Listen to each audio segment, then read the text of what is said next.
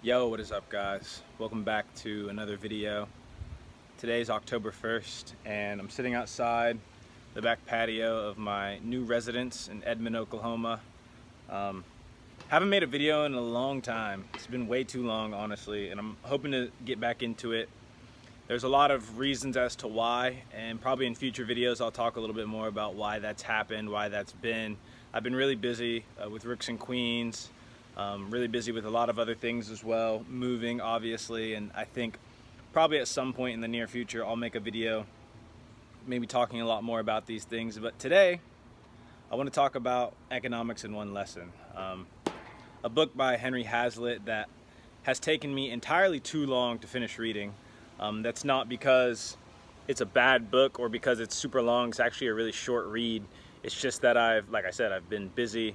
And even reading has taken kind of second priority, unfortunately, but I finally finished and I wanted to go ahead and make a review over the book.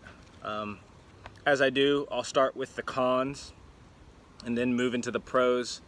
I think the biggest con with Henry Hazlitt's Economics in One Lesson for me is that some of his arguments I think weren't fleshed out enough.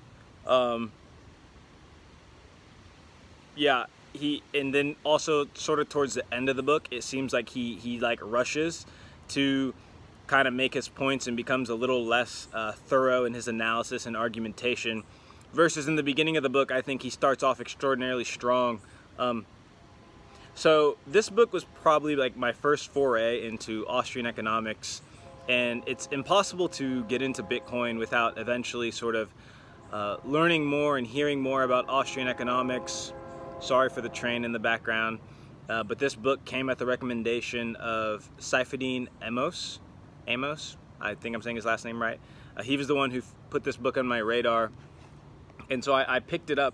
And for someone who has very little economics background, I took microeconomics in college, kind of thought it was a lot of buffoonery, just like the questions that they would give us for homework and stuff like that were, one, extraordinarily partial in like sort of the resolutions and the way the questions were asked, but also just like it just seemed nonsensical, a lot of it, honestly. And it's kind of why I found myself in philosophy. And this book kind of, so I'll go ahead and give it a rating. I give it a 4 out of 5 stars. He really starts from kind of like first principles, and his whole argument is that in looking at economics, it's important that you don't just take in the immediate consequence. You also look at second and third order consequences. So he talks about everything from minimum wage laws to inflation, credit expansion. He talks a lot about the broken window fallacy. And really, I think that sort of what I gained from this book was really, number one, like almost like a business, I guess like macro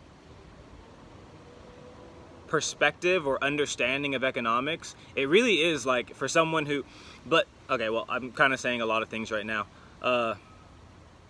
What I would say is for anyone who doesn't actually have an econ background, I think this is a really good starting point, because the way he makes his arguments and the way he talks about economics is based off a lot of common sense.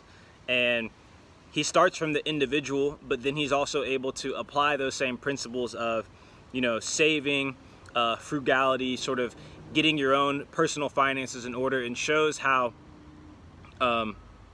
if you can apply those same principles on sort of a macro perspective, a lot of the, I guess, mainstream economic thoughts and positions that we've arrived at are rooted in various fallacies. And I think this has been a great starting point for my economics education. I'm excited to move on to some more Austrian economist books. I just wanted to make this video real quick, get back into it, apologize to you guys, but let you know I'm not done, I'm not gone, I'm still around. And I'm excited to continue making more videos and hopefully reading more books and talking to you guys about them. So let me know what you guys think. Let me know if you've read any Hazlitt. And I'll see you in the comments. Peace.